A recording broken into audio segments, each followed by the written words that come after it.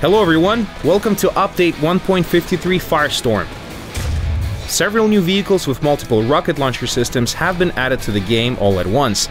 The first batch of British tanks has arrived. The developers have updated the game engine, added 2 new maps, and added much more besides, but all in good time.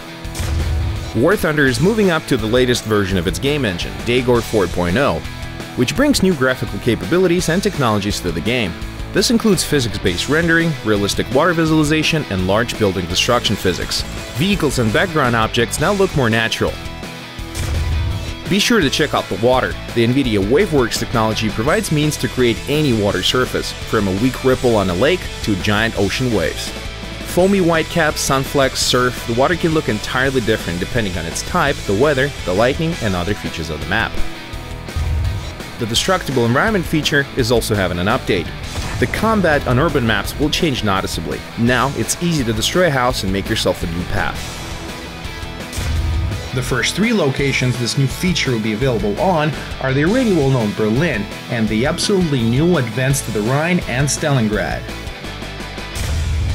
Oh yeah, welcome to the new maps. Our pilots have already fought in the winter skies of Stalingrad. Now tankers too will fight for the city, or more precisely for the Stalingrad tractor factory. The entire factory complex will be their battleground. There will be plenty of room to spread out your forces. A giant winter map created using authentic photographs, new objects such as highly detailed tractors that the factory produced before the war, and trains with rolling stock still standing on the tracks awaiting dispatch. The developers carefully recreated everything to the last detail. Another stunning urban location. In the Advance to the Rhine, history bustles with familiar details. After all, it was the site of the famous tank duel at Cologne Cathedral that inspired the developers to create this in-game map. The new destruction system used with the new map will make it even better to play. Crush, smash, destroy entire blocks in this already mauled city to flank your opponent or get to where you need to go faster. Dynamic sniper battles in urban conditions are the best way to train your mastery of the game. Now let's see what's new in the hangar. The British development tree has received the new tab, Army.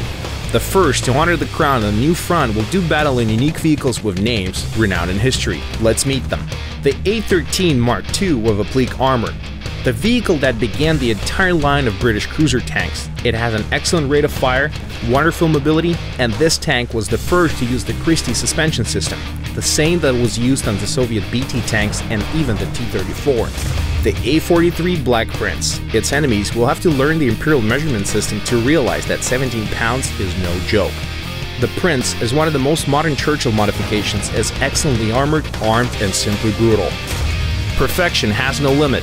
Why not install a 17-pounder in the turret of a proven warrior? Consider it done. The Sherman Firefly Trushinets of the 2nd Tank Division Warsaw.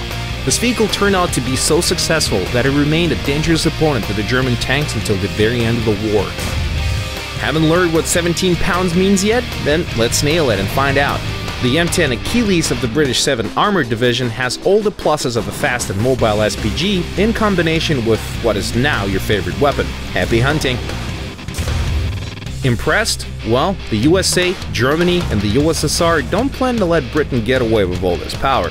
The M26 Pershing with an unguided rocket launcher system. 44 rocket shells in combination with the M3 cannon allow this vehicle to overwhelm its enemy with a rain of fire, and the clever design of the launcher doesn't expose the tank either. Do you rely more on tactics? Then your choice is the T-92 in the US light tank branch. Low dimensions, low profile, and a very impressive mobility. For the first time, light tanks would take their place in high-rank battles. With even just one such vehicle, the team will quickly occupy key points on the battleground. For connoisseurs of powerful weapons, the experimental T-25 medium tank has become available. It has the now familiar 90mm M3 cannon and decent armor for rank 3. Germany's tank hangars are also set to expand. The Panzerwerfer 42 will bring its rocket volley to the table as the first multiple rocket launcher system in Germany's ground vehicle tree. A vehicle for those who know the value of a direct hit. It can launch 10 158mm rockets in a single volley. The Jagdpanzer 4.5, or the Kanonen Jagdpanzer.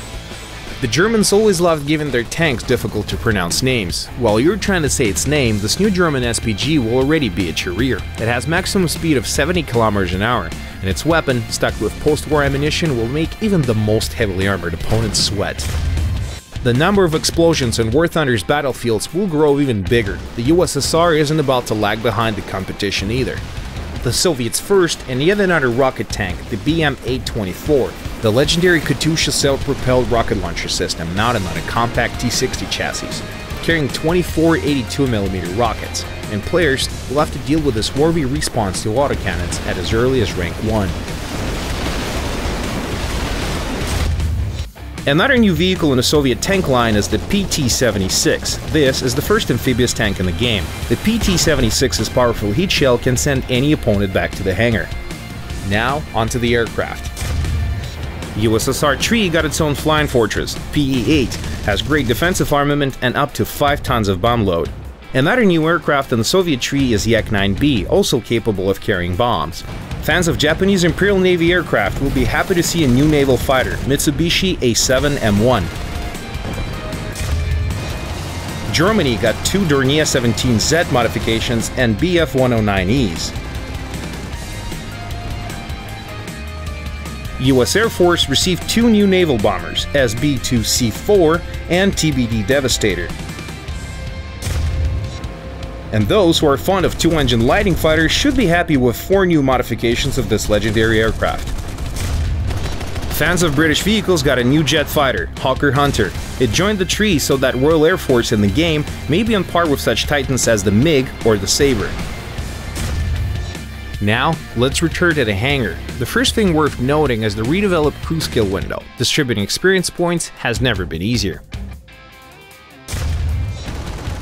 There are many more changes we have included in this update. Try out the new Firestorm update to see it all for yourself. Don't forget to subscribe to our YouTube channel, visit the War Thunder site, the forums, and War Thunder Live, and of course our social network pages on Facebook, Twitter, and Google+. Good hunting!